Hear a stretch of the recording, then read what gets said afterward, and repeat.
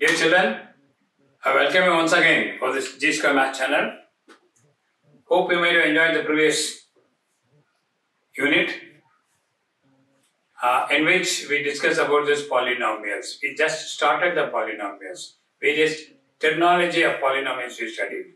For example, zero the polynomial, coefficient, constant, variable, this and that, everything. If the number of terms are this much, what is the name of the polynomial? If the degree of this polynomial is this, what is the name of the polynomial? These are the things in the previous videos we discussed. Today we are going to study a very important thing. It is a zero of a polynomial. What is the zero of a polynomial? In the previous video itself I told you that zero of a polynomial is different. Zeros of a polynomial is different. Zero of a polynomial has no degree. Any number of degree can be assigned to zero. That's a constant. And let us come. What's the zero of a polynomial? Before going to the zero of the polynomial, let us see what is the value of the polynomial. For example, a polynomial px is given as x plus 3. Substitute the value instead of x is substitute the value of 1. So what is the value? Replace the variable by this number what is given to you, and the value is 1 plus 3, that is 4. If it is a 2, 2 plus 3, that is 5. X is a variable. For that variable we are giving some values. Any values you can give. P 100. That is 100 plus 3. And this 4, 5, 103 are the values of the polynomial if the variable x is replaced by 1, 2 and 100. In short, if x is equal to a, this implies P of a, that is equal to a plus 3. If Px is a polynomial, the value of the polynomial when x is equal to a is nothing but a plus 3. Let us define clearly this.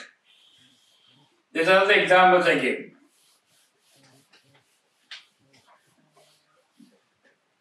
Let Px is a polynomial. Let a be any constant. It may be plus or minus, it may be anything. Px is a polynomial, a is a constant. Then the value of the polynomial Px when x is equal to a is defined as P of a. You know what is the P of a? In polynomial, replace the variable x by a, and that value is the value of the polynomial. And let us see, Px is equal to x square plus 1, x square minus 1. What is the value of this polynomial when x is equal to 1? Is a 1 square minus 1, that is 1 minus 1, that is 0. What is the value when x is equal to minus 1? Minus 1 whole square minus 1 is equal to 1 minus 1, that is 0. P of 2 is equal to 2 square minus 1, that is 4 minus 1, that is 3. See, my dear children, when the polynomial if it is given, we are giving some particular value for the variable x. And we found that value and the values of the polynomial, sometimes it is coming 0, sometimes it is not coming non-zero numbers. So, for which value of the variable, if the polynomial value is coming as 0, then that is known as the zero of the polynomial. So I can define like this. Px is a polynomial. When x is equal to a is a given number. If p of a is equal to 0. If, I'm using if. P of a need not be 0. P of 1 is 0, P of minus 1 is 0, whereas P of 2 is not equal to 0. If P of 4 not equal to 0, P of 100 not equal to 0, P of minus 9 not equal to 0. So for some values, 1 or 2 values, it may be, in this case it will be only 2 values, only 2 zeros will be there. How many zeros will be there, that we will see later. That value which gives the polynomial value as 0, that is defined as the 0 of the polynomial. So if x is equal to a is a number, numerical value given, that variable x I am taking as a. If suppose p of a is equal to 0, then a is defined as 0 of the polynomial. Hope I made it very clear. Let fx be a polynomial. Let x equal to a. Let fx be a polynomial. And let x is equal to a is a value. If f of a is equal to 0, then a is defined as the 0 of the polynomial. So we can say 0 of a polynomial means the functional value should be 0. That doesn't mean that the 0 of a polynomial is always 0. It is not necessary the 0 of the polynomial is 0 only. In this example itself, just see that the 0 of the polynomial is 1. The 0 of the polynomial is minus 1. So it's a misconception among the children that 0 of the polynomial means value is 0. Value is 0, but variable is not 0. Variable can be anything. That variable is equal to what? That is we are calling as a 0 of the polynomial.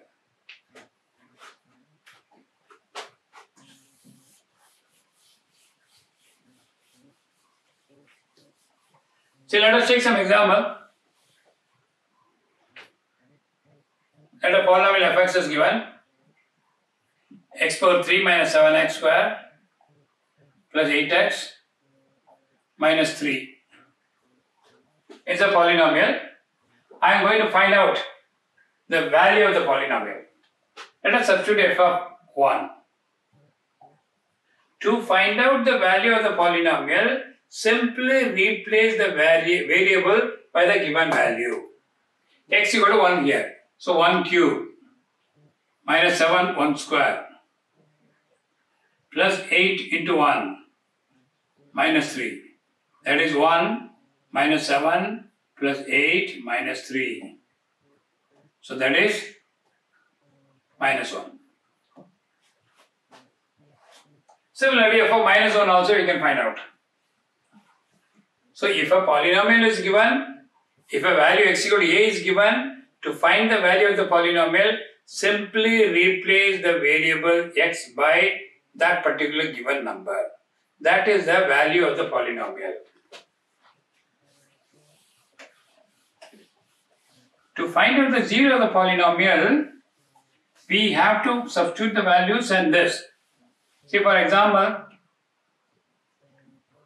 fx is equal to x square minus 16. We have to find out. How to find out the 0 of the polynomial will come later. That means the function, simply, that's very simple. For the 0 of the polynomial, the function value should be 0. So let us put that equal to 0 and solve. And solving the quadratic equation and all, in the later stage you will study, you will come. At that time we will see that it is. So, let us take f of 2. It is 4 minus 16, that is minus 8. Sorry, minus 12. At the same time, take f of 4. It is 4 square minus 16. That is 16 minus 16. That is 0. Consider the f of minus 4. Minus 4 whole square minus 16. That's again 16 minus 16. Minus 4 whole square is minus 4 into minus 4. Minus minus plus 4 into 4, 16. 16, that is 0. f of 5, 25 minus 16, that is 9. And then it goes on.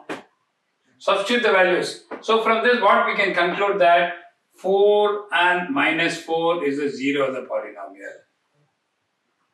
So, my dear children, to find the 0 of the polynomial, we have to substitute the given numbers replace the variable in the given polynomial with that number if the function value is coming 0, and that is the 0 of the polynomial. How to get the 0 of the polynomial and make it equal to 0 of the polynomial? See, for example, fx is equal to. This is a simple problem I'm taking there. Why? Because you already studied how to solve the linear equations. How to solve the linear equations. We got to find out the 0. So let a be the 0. So f of a should be equal to 0. That is x plus 5 is equal to 0. That is x equal to minus 5. So for this value x equal to minus 5, the given polynomial value will be 0, and hence this is 0 of the polynomial. Substitute the value f of minus 5. Minus 5 plus 5, that's equal to 0. To get the value of the 0 of the polynomial, you have to simply solve the given equations. It's a very simple thing. But how to solve this equation? For linear, as you studied that, we have done it. If it is a quadratic, after quadratic equation, how to solve the quadratic equation, we will come to know this. For your information, I am telling that if ax square plus bx plus c is equal to 0 is a quadratic polynomial, then x is equal to minus b plus or minus root of b square minus 4ac by 2a will be the solutions. Quadratic equation will have two zeros. The two zeros are, one is minus b plus root of b square minus 4ac by 2a, another one is minus b minus root of b square minus 4ac by 2a. Always a polynomial having n degree will have n solutions. Is a basic fundamental theorem in algebra. Any polynomial of nth degree will have n solutions. A quadratic equation will have two solutions. A linear equation will have one solution. A polynomial of third degree will have three solutions. A polynomial of fourth degree will have four solutions. It may be real, it may be imaginary. In the higher classes you will study that. When you are going to the higher classes, what are the other values?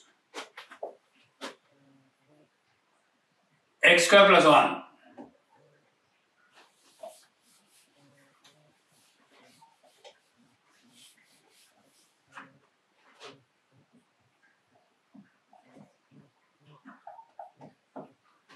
I told you the fundamental theorems of algebra that any polynomial of n degree should have n solutions.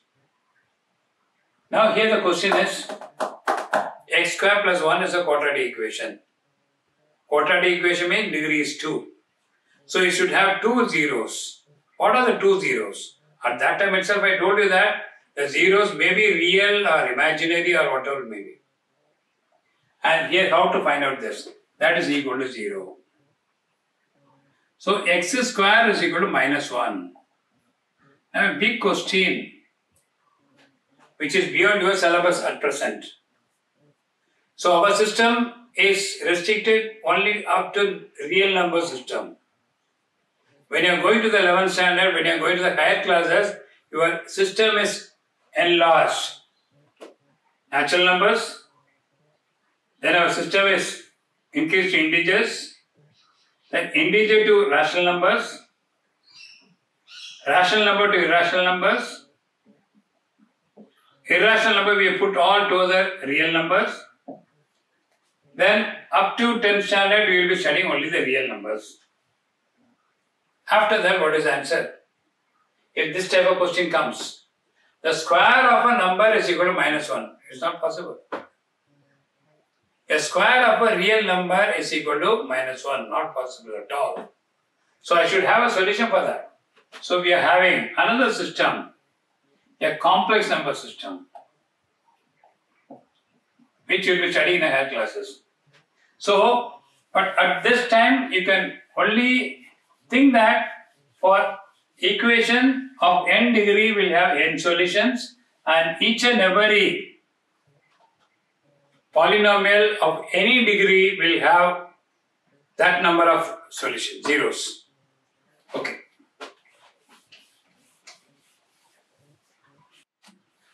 So let us take one more example.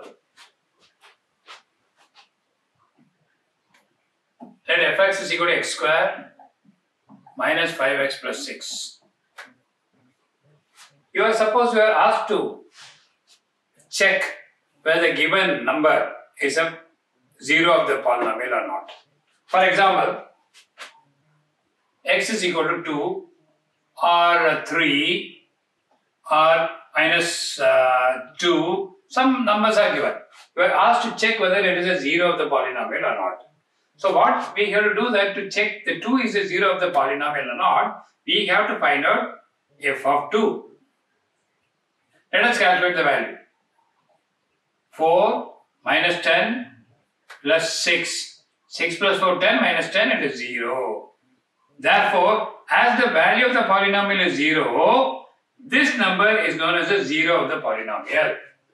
Let us take this other next value. F of 3. 3 square is 9 minus 15 plus 6. That is also coming 0. So, as the value of the polynomial is 0, this 3 is known as the zero of the polynomial. Let us check this second one. Third one. Minus 2 whole square is 4 plus 10 plus 6. That is equal to 20, not equal to 0. And hence this is not zero of the polynomial. So for informations, for a quadratic polynomial, there have to be 2 zeros. So as I already told you, already informed you that if a polynomial of nth degree will have n zeros, n solutions in later case, when you are coming to the equations. So these roots, these zeros are going to be the roots of the given equations. So let us see that in the later stage. So hence we are completing the zero of the polynomial, and if you are asked to find whether the given number is a zero of the polynomial, what you have to do that, simply find the functional value, the polynomial value. If that is equal to 0, then that given number is a zero of the polynomial. With this, let me conclude this. Next channels, we will see this remainder theorem polynomial and so many things. We will work out this problem in the exercise also, and hence go on, keep watching this. If you like this channel, please like, subscribe and press the bell button. Thank you very much.